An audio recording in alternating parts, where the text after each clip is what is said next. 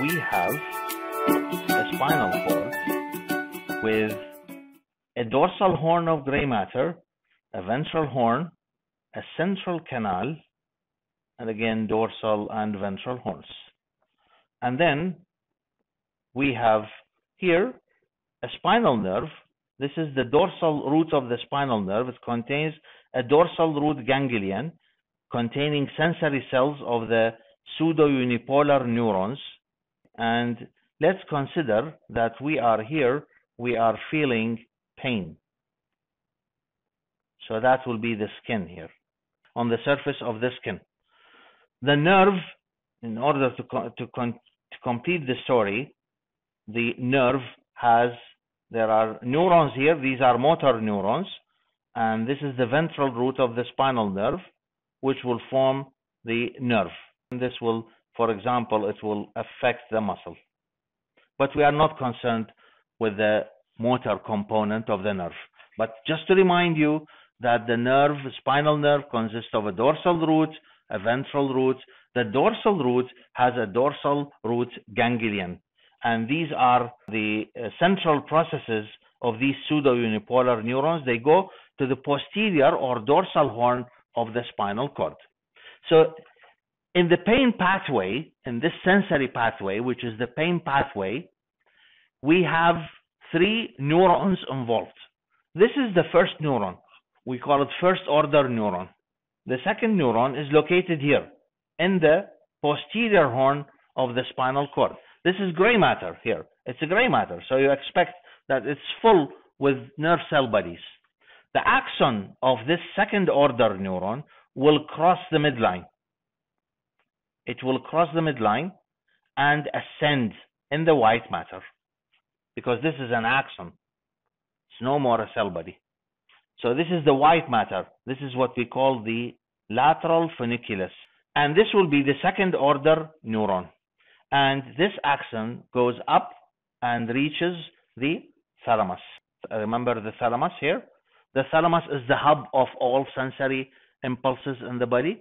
And so in the thalamus, we have the third order neuron. And the third order neuron will project to the cortex, cerebral cortex. Okay? This is what we call the third order neuron. Which part of the cortex? If I draw the cerebrum like this, and this is the central sulcus, so where do you think that this cortex that receives pain sensation from the skin, whether of the skin of the toe or the skin of the finger, where is that cortex located? Postcentral gyrus and the parietal lobe. This is the primary somatosensory area. You will find that there is functional localization in the cerebral cortex. There's a visual area here, auditory area here, there's the speech area here, and there is what we call the primary somastatic area in the postcentral gyrus. The precentral gyrus is foremotor.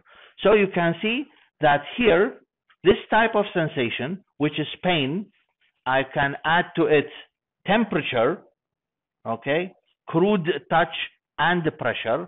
All these modalities of pain, they have the same pathway. So a pathway, and we have here, there's a tract. This is what we call the lateral because it's from the spinal cord, thalamic tract, and going to the thalamus. This is the thalamus.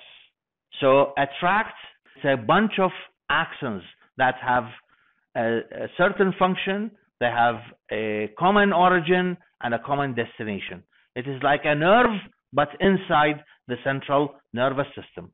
So there are 3 neurons to continue the pathway. The first order neuron is located in the dorsal root ganglion. The second order neuron is located either in the spinal cord, in this case, where it is involving pain, crude touch, temperature, and pressure. And the third is always present in the thalamus, and the cortex that is involved in this case is the postcentral gyrus. In which lobe of the brain? In the parietal lobe. Again, we have a spinal cord with dorsal horn, ventral horn, central canal, ventral and dorsal. And we have, I'm not going to use colors. So we have a dorsal root ganglion, and this is carrying sensation, let's say, from a muscle spindle. And then the central will go into the spinal cord, but it will not terminate in the spinal cord. It will ascend up in the posterior column or posterior funiculus of the spinal cord. In the posterior column or posterior funiculus, we have what we call a Fasciculus Gracilis and a Fasciculus cuneatus. And then it reaches the medulla oblongata. Here's the medulla. That's the pyramid. And in the posterior part of the medulla, we have nucleus gracilis and nucleus cuneatus. So it will end up here in the nucleus cuneatus or in the nucleus gracilis if it is from the lower limb. So this is the first order neuron. It's the same again in dorsal root ganglion. If you go back here, this is the first order neuron. But the difference is that the second order neuron is located in the medulla oblongata, not in the spinal cord. That's the second order neuron. The second order neuron in this pathway, pain, touch, temperature pathway, is in the dorsal horn of the spinal cord. What happened to the second order neuron? What happened to it here? Decussates, cross to the other side. So the crossing here, again, the second order neuron should cross.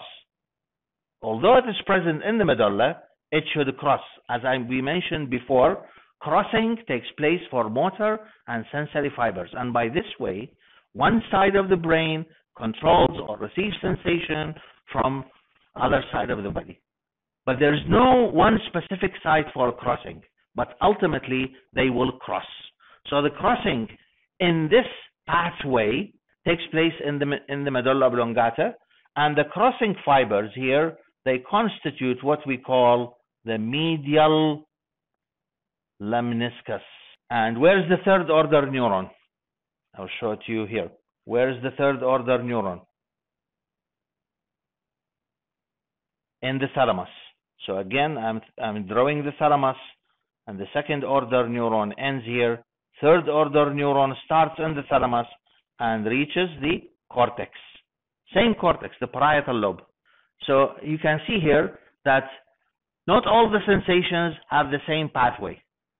These sensations that arise from muscle spindle, for example, the sense of vibration, sense of conscious proprioception, I know where is my hand now, where the condition of my elbow joint, and the discriminative touch, not the crude touch, all these sensations, they are in this pathway, in the other pathway.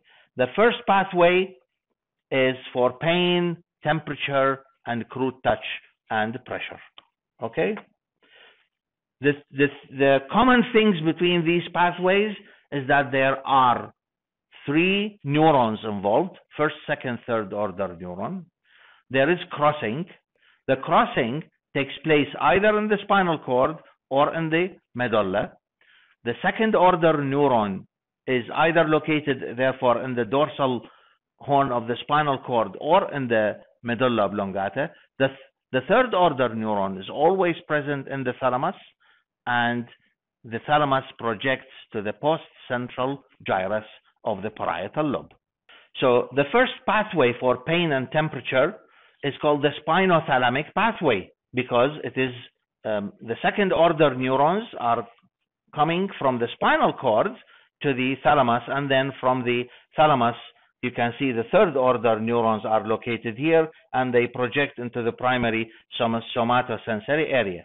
The second one, we call it posterior column-medial lemniscus pathway, because the fibers, they are not located in the lateral column, they are not here, they are located in the posterior column. And these are fibers of first order neurons, and they cross in the medulla to form the medial lemniscus, medulla oblongata, to form the medial lemniscus. So that's why it's called posterior column medial lemniscus pathway.